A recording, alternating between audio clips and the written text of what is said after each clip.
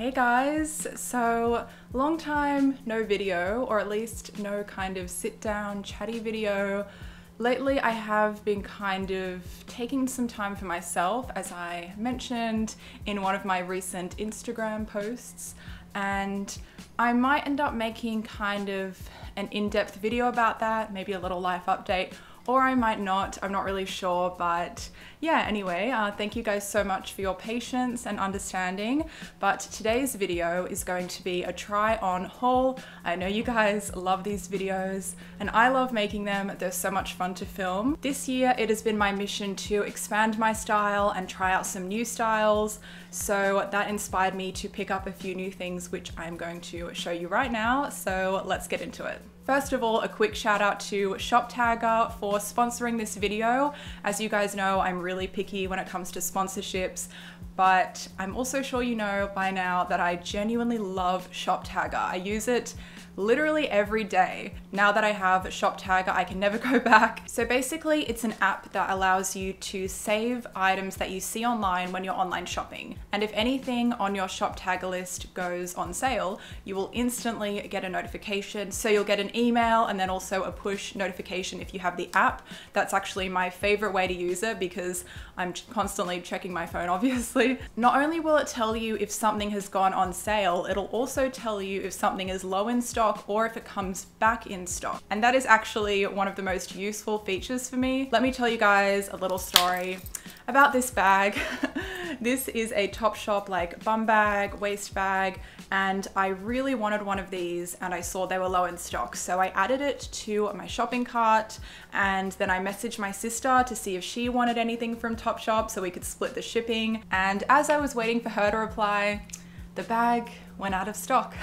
So I just saved it to my ShopTagger list and then I waited about a week and then sure enough, I got a notification as soon as it was back in stock and I got it and I was so happy about it. But yes, if you haven't already downloaded ShopTagger, I don't know what you're doing with your life, but seriously, it is so great. I know you guys are going to love it. So if you'd like to download it, I will put a link to it right at the top of the description box below. So I'm going to start with the tops.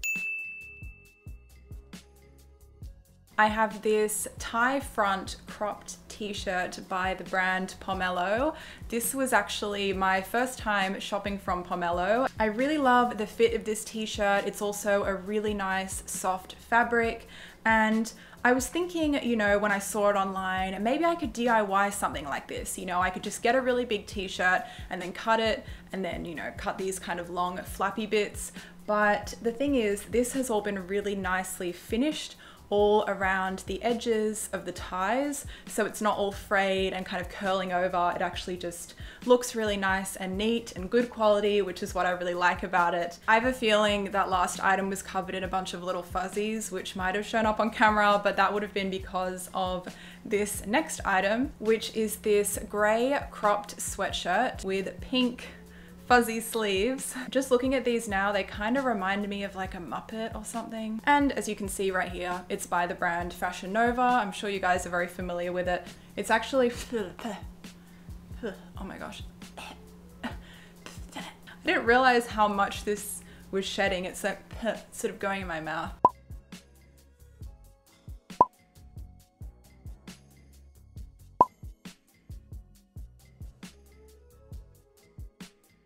And the last top I have to share is this t-shirt by Fashion Nova.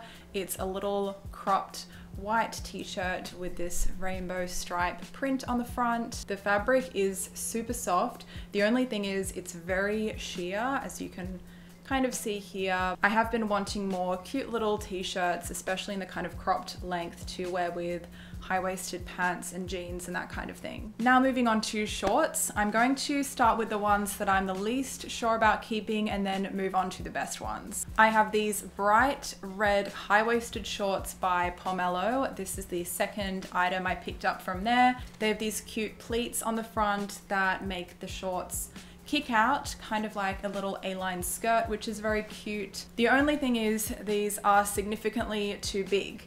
I picked up a large because it said that the model was wearing a size medium and she looked a lot smaller than me. So I thought, well, I should probably size up and get a large, but I was wrong and I should have just trusted the measurements that they had on the website. But it's not too bad. I think I should be able to alter these, but if I can't, then I might return these or pop these up on my shop, which I will put here in text form if you guys haven't checked it out, and I will also link it in the description box below. Next, I have these frilly little shorts by the brand Lipsy London. It's my first time trying anything from them, I'm pretty sure. I picked these up off ASOS. What drew me to these was how cute they looked on the model. I just thought they looked really fun and girly. And when I go out for a special occasion, if I'm not wearing a dress, I really like to wear shorts. The only thing is they are quite thin, they aren't lined, they don't have pockets, and considering these factors, they were quite expensive. So for those reasons, I may end up returning these. I've really been interested in the utility look lately, things with belts and buckles and extra pockets. First, I have these shorts, which I suppose I would describe as an army green. They are a high-waisted cuffed short with 2 pockets on the front and pockets at the back as well. Then right here on the front, they have this detachable little bag. It's just a little zip pouch, which I thought was kind of fun. These look like something that I'd want to wear on like a safari or like a trek or something. They give me those kinds of vibes. And they are a really cool style. I'm just not 100% sure on the color and how often I'd wear shorts in this very particular style. And next pair of utility shorts that I have. These ones also come with a bag attached. This one is attached on the hip. It's a little Velcro pouch. I did size up for this particular style because you can get away with it with the belt. And I do like the look of a slightly baggier short that is kind of cinched in at the waist. Now let's talk about pants. Another utility inspired piece. I have these high-waisted denim pants by ASOS. And just looking at these, I bet you guys can't tell the other reason why I might have chosen these. But yes, they are a super dark denim with a white contrast stitch detail. And pants are a style that are kind of something I'm trying to try more of this year, you know, wearing high-waisted pants and jeans and just mixing it up a bit. But I don't think these are a keeper. I just think that they would look so much cooler if they were full length as opposed to this cropped length. Something about the wide leg combined with this like fuzzy cropped hem, I don't know, it doesn't look good on me at least, so I think these will probably be going back. Also, my actual size was sold out, so I ended up sizing up, and it just fits me, but I feel like it's not quite as snug as it should be. So yeah, maybe these just weren't meant to be. Now, this next pair of pants has a matching jacket, and this ensemble is definitely very different for me. But like I said, I'm trying to expand my style. To give a bit of backstory, for the past 4 or 5 years, I'm not even kidding, it's been that long and it's taken me this long, but I have wanted a matching suit, kind of like the one that Julia Roberts wears in Pretty Woman. I will insert a picture, of course. I really loved how that looked, and I don't know why I sort of never got around to it. I think it was just that I couldn't find a matching suit like that would fit quite right. And now suits have become very trendy, which has made it much easier for me to find these kinds of things in stores. So as kind of disappointing it can be when something you really like becomes really trendy, when you look on the positive side, it is good because it becomes more accessible. Now, obviously, this one looks completely different to the one she wears in Pretty Woman, but it is a matching suit. It is a matching pants and jacket set by Reclaimed Vintage, and it is in this plaid fabric. I was drawn to this because I just really liked how it looked on the model, you guys. I think I'm just such a sucker for that, especially because ASOS often style their pieces really well, and it looked very cute. And here is the jacket, Please excuse this ugly wire hanger. I ran out of my good hangers, which I know I mentioned in my last haul as well. It's a very oversized and lightweight jacket, and it has these nice big pockets at the front. I do quite like how this set looks. The pants are very comfy and they are quite a good fit on me still. Similar to with the shorts, I did size up in the pants with the hopes of kind of cinching in the waist myself and having the rest of them remain really baggy. The only thing is it only allows a very thin belt and it doesn't have as many belt loops as I might need to get that look, so it's kind of difficult. Another thing to note with the pants, and this might even be the main reason why I end up not keeping them, is that they don't have pockets, which really kills me. But that's the thing, it takes trial and error to figure these things out, and I feel like this is just kind of a step in the direction of me eventually getting a really cute matching suit, even if it's not this exact one. Here are the last pair of pants. They're actually a pair of jeans and I have already worn them.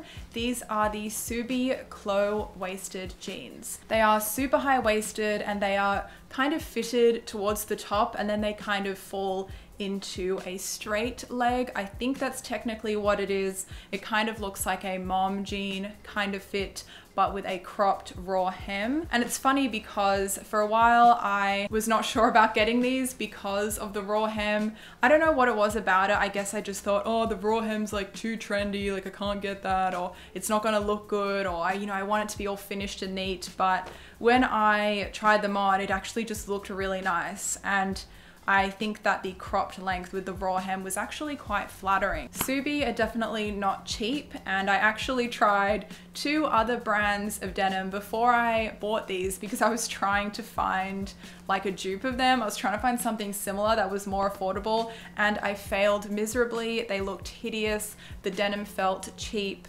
They just didn't fit right at all. But that's the thing, you really do pay for quality and a really good cut and fit when you buy from Sofie. And final clothing item for the haul before I move on to accessories is my third and final piece from Pomelo that I ordered. It's this gorgeous wrap dress with these little pearl buttons and an attached black and white belt that wraps around the waist. My friend did customize this for me. She added a little snap button closure right here where it wraps because I found that the wrap part wasn't really sitting closed over my chest quite right. When I was going out for my birthday dinner, I wore this dress to it, and when my mum saw it for the first time, she said it looked like something from Gossip Girl. Moving on to accessories, the first item I have is this bag that I was talking about at the start of the video. This is by Topshop and it's a bum bag or waist bag or belt bag. I've noticed that they have a lot of different names nowadays, but I think it was just labeled as a bum bag. It's in this black quilted faux leather with gold hardware and a zip at the top. It's still got all this stuffing in it. And then the matching belt that just slides in right at the back, and you can actually remove the belt as well. These are such a trend right now, and this is one of those mainstream trends that I was just like, yes, I'd actually like to participate in this trend. And I thought it would just be fun to try out using a bum bag because I've never used one before, and I'd like to see what it's like to be kind of hands-free.